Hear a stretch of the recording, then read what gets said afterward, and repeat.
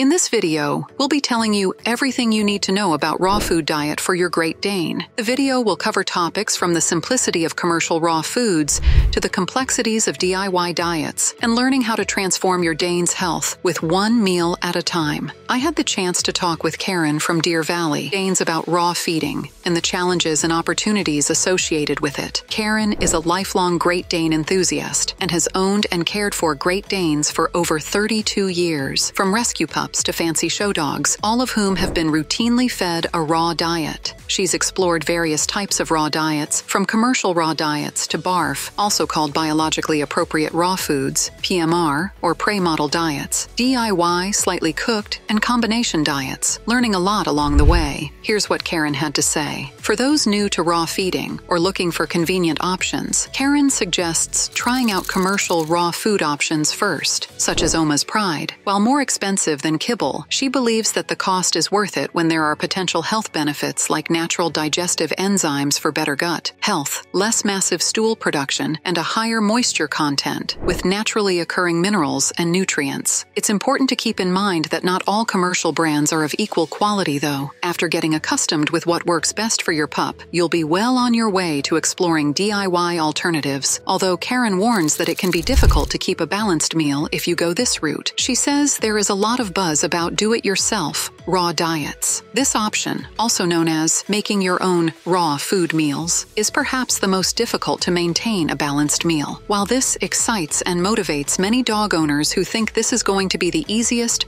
most nutritious, and most cost-effective method to a well-balanced raw diet, there are a few objectives to keep in mind. A balanced raw diet using the prey model promotes an 80% protein, 10% organ and secreting organs, and 10% bone ratio. Sometimes it's easier to keep with one source of protein while transitioning to raw. Your dog will have preferences, and it will be a lot easier to adjust the diet if your dog reacts negatively to a protein. Offal needs to be balanced with muscle meats and organs, heart, kidneys, liver, etc. Certain bones can be served whole or ground, including chicken, turkey, and duck necks, and possibly chicken backs. Beef bones should be finely ground to a powder if fed with the meal, or can be served whole as recreational bones. Make sure the size and shape of the bone is appropriate for the age and size of your dog. For example, a 2-3-inch raw beef bone is going to be too small for your 130-pound adult Dane. If you do feed recreational bones, never leave your dog unsupervised. Karen discussed why sourcing your proteins is so important. It's vital that you find a local butcher or source who can answer questions about their product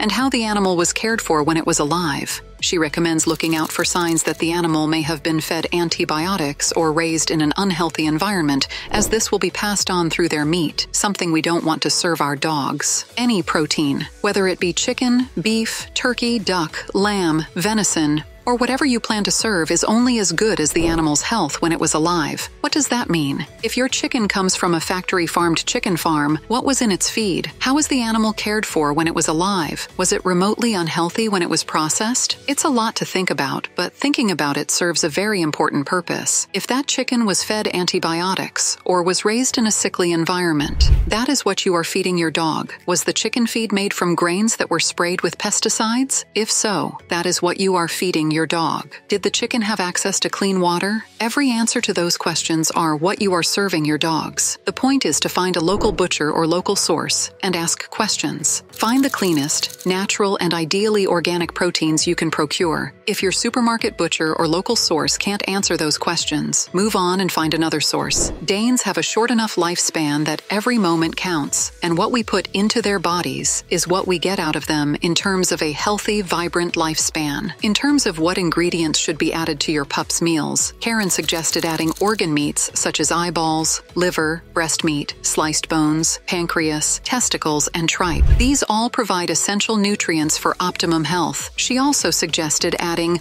whole organic egg, coconut MCT oil, wild-caught salmon oil, whole milk yogurt, blueberry-s, strawberries, bananas, sweet potato, fresh garden parsley, and goat milk. But again, small amounts can go a long way. Lastly, she recommends sticking with clean, fresh ingredients rather than processed alternatives, as our pups deserve nothing but the best. Karen went on to explain how raw feeding combined with exercise and playtime, along with regular veterinary visits, low-stress environments, and positive training and leadership strategies set up our canine family members for many happy, healthy years ahead. Her company, Deer Valley Danes LLC, was created to fulfill a need for raw and combination feeders who need a source for quality raw food and freeze-dried feeding options, as well as holistic wellness products that are well-researched, carefully selected, and successfully fed to many Great Danes throughout the United States. She has worked with Great Dane owners and enthusiasts over the last decade